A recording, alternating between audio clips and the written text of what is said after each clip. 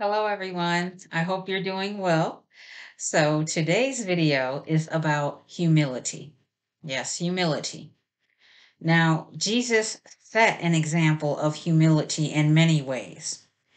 One, just agreeing to come to earth and take the form of a human in order to help humans so they understand love, the truth, different aspects that had been hidden from them. That's one way. And many of you know about him and his disciples and washing their feet. That was also an act of humility. Why is this important? Because there was a constant conflict between one's wanting to be the most important and the greatest. This is how many humans are.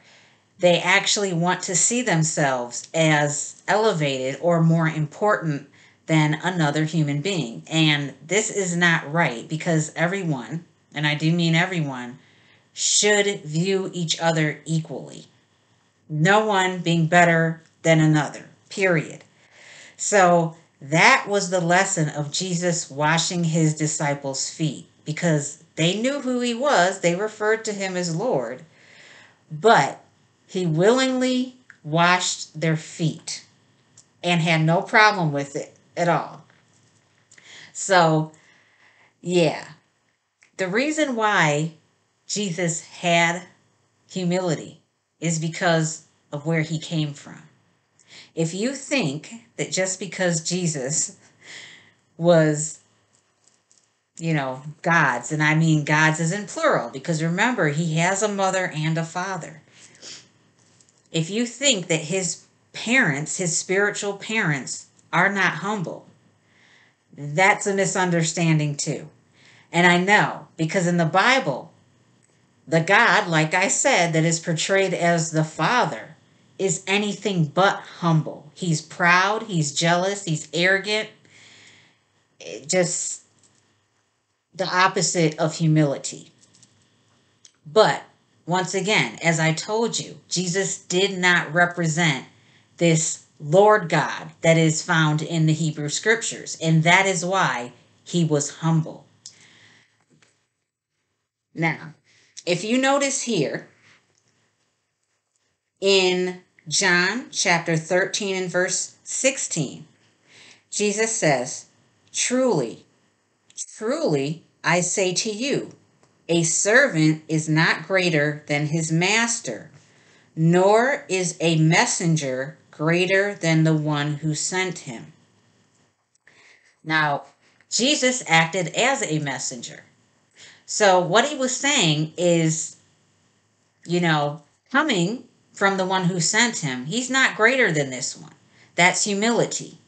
But also, like I said before, because of the sources from which he came, he also was humble because the idea of these divine energies and gods, if you want to call them that, being proud, arrogant, conceited, all of that is false.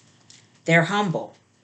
There's a difference, though, between not having confidence and being proud.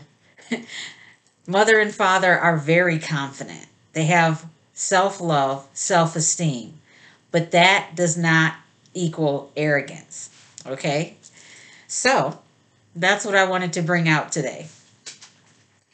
Um, I will be taking a YouTube break for a while because I do have some actual things to accomplish that I'm going to need all my energy for, especially this time of year with spring, the full moon, Easter, or Ostara coming up.